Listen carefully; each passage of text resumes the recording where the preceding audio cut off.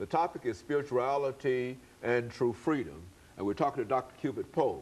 Dr. Poe, before we had our first commercial break, we promised that we would give you an opportunity to talk about true freedom. And of course, you've given us some information in reference to what true freedom is not. Let's talk about what true freedom might be from your perspective. Okay. It's interesting and rather surprising in the minds of, I think, many people that true freedom has a number of synonyms that people are familiar with.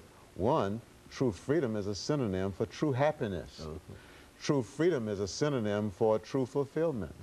True freedom is a synonym for the victorious life. True freedom is a synonym for the abundant life. True freedom is a synonym for ongoing peace, ongoing joy.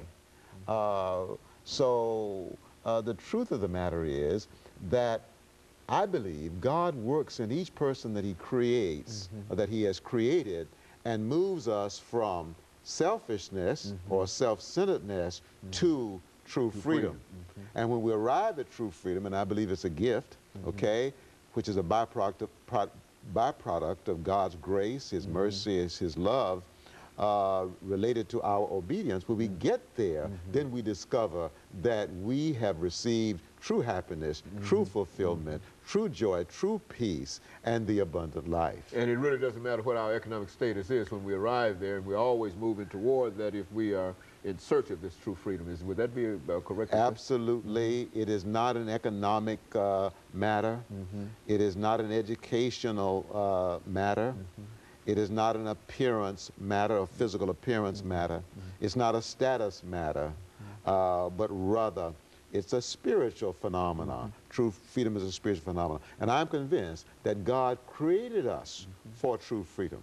He created us to seek it and to find it and to receive it. But he's the only source of it. It cannot come from wealth, monetary wealth.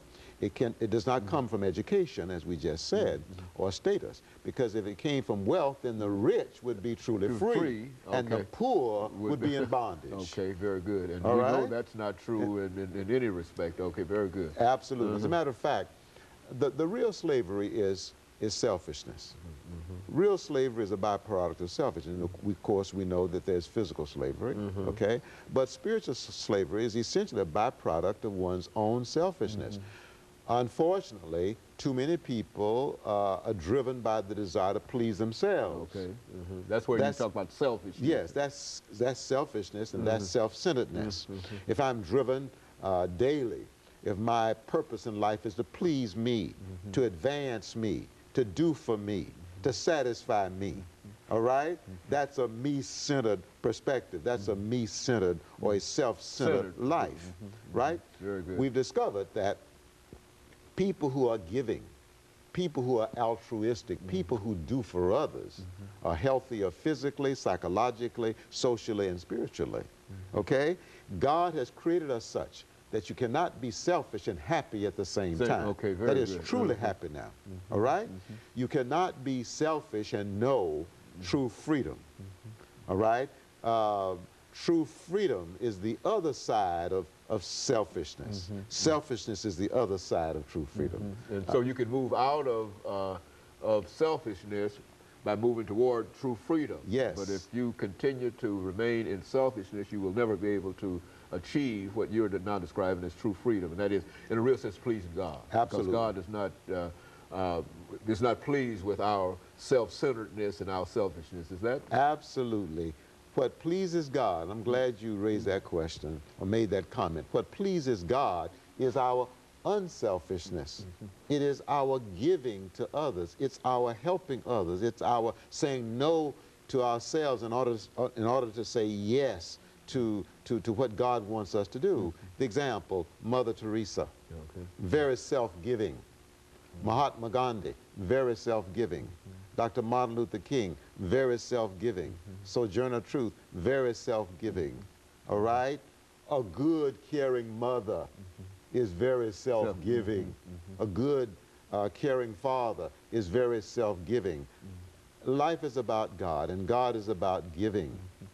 And any time that you put yourself, put others in front of yourself, that's self-giving. Is that That's self-giving. Whenever you can, and whenever you try to relieve the pain, the stress, the discomfort of another person, whenever you're willing to say no to what you want in order to say yes to helping someone else satisfy their needs, then you are self-giving. Then you are worshiping God. Because worship really is caring for other people.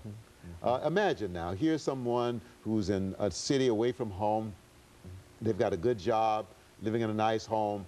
The mother gets sick, all right? Okay. And so there's a conflict between should I stay and hire somebody to take care of her, or should I return home and give her the kind of care I think she needs, okay? Self-giving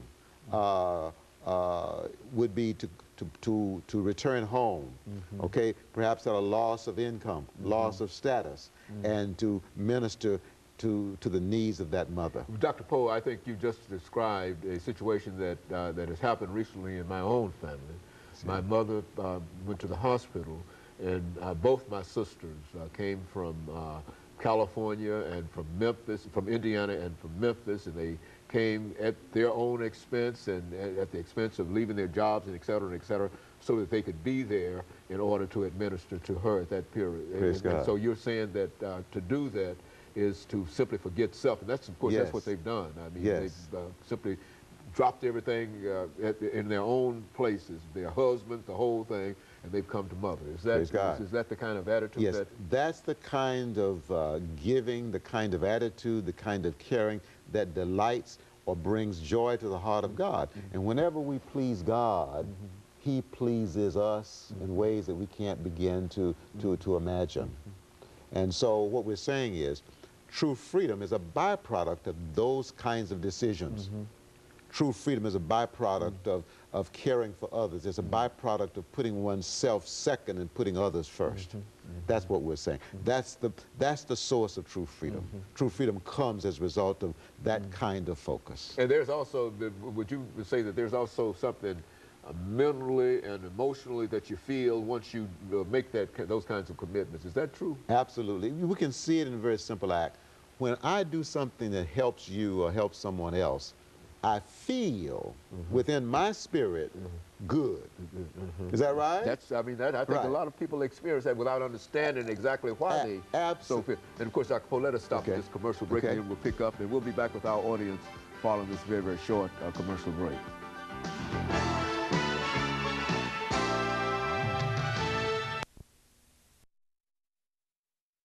Dr. Cupid Poe